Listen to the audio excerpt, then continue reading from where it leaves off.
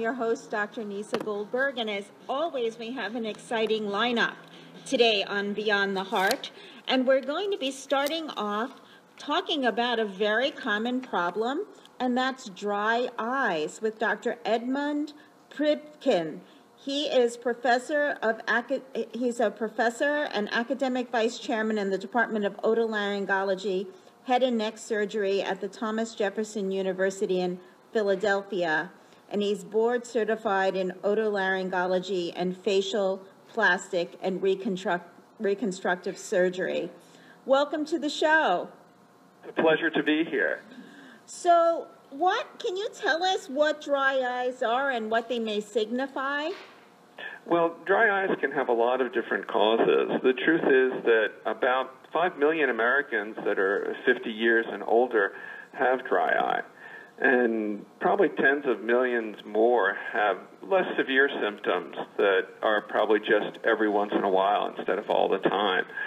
But dry eye is generally a condition where there is not enough tears, and so people get a lot of irritation in their eyes and always rubbing their eyes, painful discomfort, basically. And so who is at more risk for dry eyes? Well, generally from the Women's Health Study, which is one of the biggest studies that has been done, it's folks that are older. So if you're 50 years or older, and if you're a woman, you have a higher risk of having dry eye. It's about 2 to 1, so about 3.2 million women, if we look at the statistics, to about 1.6 million men in terms of having dry eye. So what is the downside of dry eyes? What are the symptoms? What are some of the complications? Well, the biggest thing, of course, is that the eyes are sore and irritated, that it's really a disease where folks are rubbing their eye, where it just feels like an ache in the eye constantly. And it's usually due either to a deficiency of tears or excess tear evaporation.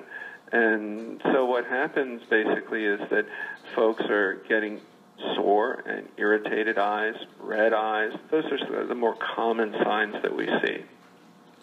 And there are some, how do you make the diagnosis of dry eyes? That's one of the tough things. Actually, a lot of it is essentially done by symptoms. So folks look at the symptom scores of dry eye. There are different tests that look at basically how irritated the corneas are.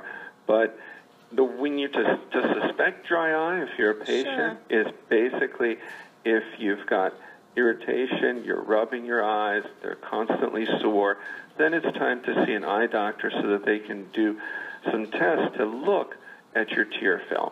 Well, do you think it's because do people have dry eyes more often now that we've gotten so electronic, using, computers, smartphones, iPads, other devices? Absolutely. That's certainly a problem that we have. And the reason that's the case is because most of the time when people are looking at the screen, and I'm as guilty of this as anybody else, is that they forget to blink.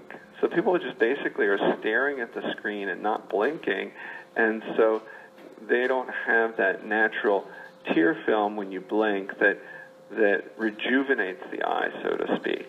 So you're saying blinking prevents dry eyes? Well, not exactly prevents it, but treats it. It helps it. And I think that people that don't blink, of course, their eyes then don't get the natural tears coming across the eye. They don't have the windshield wiper effect, so to speak, of the eyelids. But, some of the real things that you notice are essentially dryness people will have. They'll have a gritty or sandiness type of feeling when they do blink. They'll have a burning. And a lot of times they'll have redness and discharge. Sometimes their eyes are almost stuck shut in the morning. Right. Those are symptoms of dry eye. And paradoxically, actually, tearing is sometimes a symptom of dry eye because it hurts and basically your tears are trying to put out the flame, so to speak.